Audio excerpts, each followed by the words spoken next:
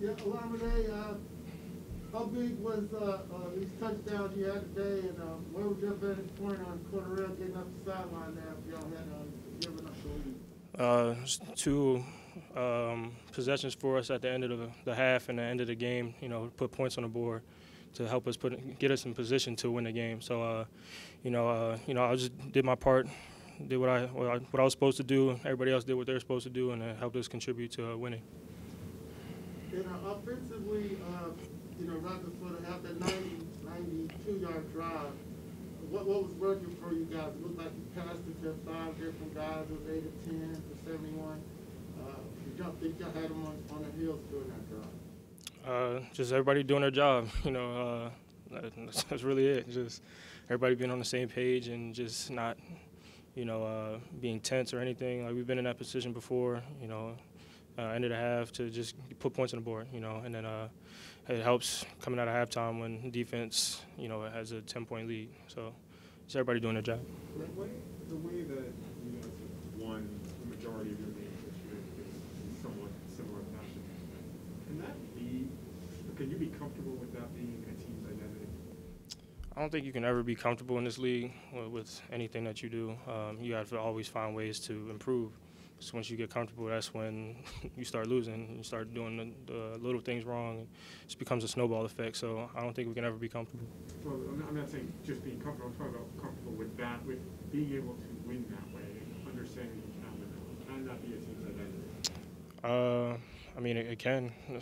Just with any other team, it could be their identity as well. I just think it's about winning, doing our job, executing each play, and just doing the basic things right. Do you feel like it's yours? So what? Do you feel like it's your team's identity? I don't necessarily. I don't know. I don't really know what you're trying to get at, to be honest. But it was a good win for us, and everybody did their job, played their part. Jose, how do you describe just the swings of momentum, emotion, whatever, in the fourth quarter where 10 minutes left, y'all are up 18, they score a touchdown with a minute left, and then you get a 60-yarder, you're right into field goal range. How do you describe that? Just keeping our poise, and like I said, just everybody doing their job. Like, just going back to the basics and executing in critical situations, and just whenever your number's called, just being able to make a play for the team.